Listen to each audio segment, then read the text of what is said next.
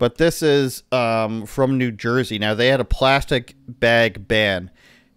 If you're unaware, we have a plastic bag ban across all of Canada. We also have a plastic utensil ban and a plastic straw ban. It really sucks. Eating with a piece of wood, drinking with a piece of paper, and you can't even get a McFlurry anymore, Gabe. I don't know if you saw me post about this, but McFlurries now come with a wooden spoon inside of a cardboard container. So obviously that melts immediately because like it's just in like a food container. It makes no sense. They've ruined McFlurries, and I'll have my revenge one day. Non-violently, of course, just through song. New Jersey's plastic bag ban actually increased pollution. And, you know, it comes down to the fact that these replacement bags take up more plastic and create more pollution in their creation. So after New Jersey banned single plastic bags, their number of bags fell down by more than 60%. This pushed their numbers under a billion, which they actually had like 1.5 billion. While the reduction in single-use bags was evident, it generated different problems. What are you doing over there? Writing on a piece of cardboard? Oh no, I'm following the mouse along with the words that you're reading.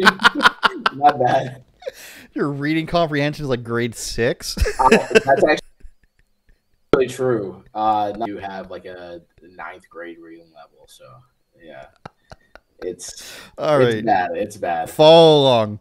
While the reduction in single-use bags was evident, it generated different problems, including the very same environmental issues it tried to mitigate. And let's scroll down to the numbers here. The emissions increased by 500%. So they measured it just by greenhouse gas emissions, which is very generic. You have to imagine it's carbon dioxide. But the problem was they went from these single-use plastic bags, which you know are very thin, and they've produced them probably trillions of times, judging by the fact that New Jersey produced a billion a year. So they're very used to producing them, and they're very used to recycling them, and they are now made with a lot of recyclable materials. But these new ones that are non-woven polypropylene plastic, you know, not many people recycle them at all. They're thrown out after just a couple uses. It said 2 to 3 uses, and when they're made, they have five times the amount of emissions than the regular plastic bag. So the only person, you know, and it also consumes 15 times more plastic in the production and generates 5 times more emissions per bag. There it is. So the only person who's actually benefiting from these is the plastic bag retailer, so the grocery stores. So the study that I'm citing here went on to state that when COVID and lockdowns hit and everybody was either picking up their grocery bags full of groceries, obviously, or getting them delivered, that means they aren't using their own reusable bags. That means they aren't showing up with the big honkin' bags and filling 2 to 3 bags. No, they're getting all these plastic bags delivered, the new ones, the new crappy Walmart ones, if you're familiar at all, which you probably aren't, luckily. And those get thrown out after a couple days into a landfill. They can't be recycled. They cause way more emissions. And because all these deliveries and pickups were increased, all the grocery stores are selling all these bags because they sell them for like 10 cents or whatever. So they actually made up to $200,000 of profit in just bags per location in New Jersey. That was totaled $42 million across the state. So forget, you know, saving the environment. Forget getting rid of landfills. Knowing this now, I can only say, and this is my opinion, and I'll ask you yours, that the reason they wanted these bans is because they knew that they would sell a lot more bags. Now, the other bags are cheaper. You know, they recycle them. All these other people are getting paid. And just like all the other green energy initiatives, which I call the my trillionaires, not your trillionaires way of thinking, all they've done is change production from these other plastic bags to these unrecyclable plastic bags. So somebody else is getting rich, and they probably said, hey, grocery stores, you're going to make a lot more money by charging people for these bags, and we're going to say it's good for the environment. Just like the other things, just like greenhouse gas emissions, electric cars manufacturers are going to make the money. We want them to be the billionaires. The gas people, we don't like them. They're more conservative, so we don't want them to make as much money. I can't help but think that this was known all along, that if all of a sudden we change to a plastic type that creates more emissions and isn't recycled as often, that there's got to be some reason behind that, and that's making more money for these grocery stores. How do you feel about it?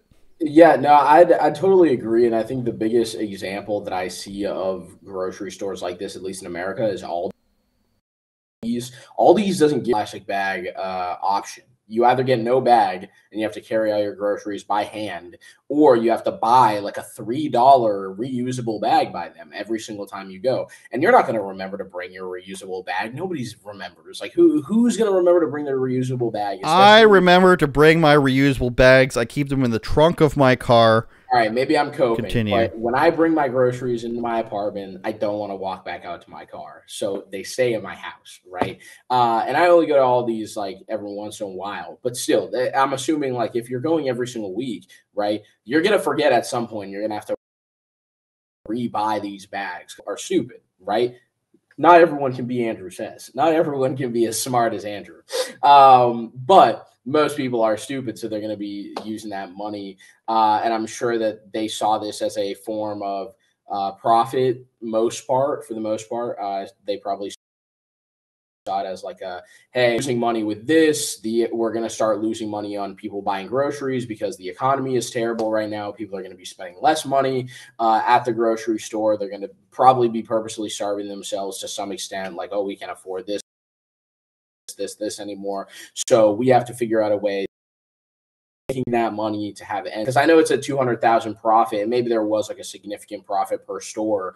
But I'm sure that a lot of grocery stores are also getting hit right now because of the economy. So I see this as probably a way that they thought was like hyper genius to, get out of that jam that economy has put them in. Even though you said this started like at the end of COVID, I'd assume that they probably knew, that the economy was going to be bad after COVID. So yeah, I guess those are my thoughts on that. I'm pro regular, just plastic bag. Make them free. All right. I don't recycle mine. I just use mine as little trash bags for my basket in my bathroom.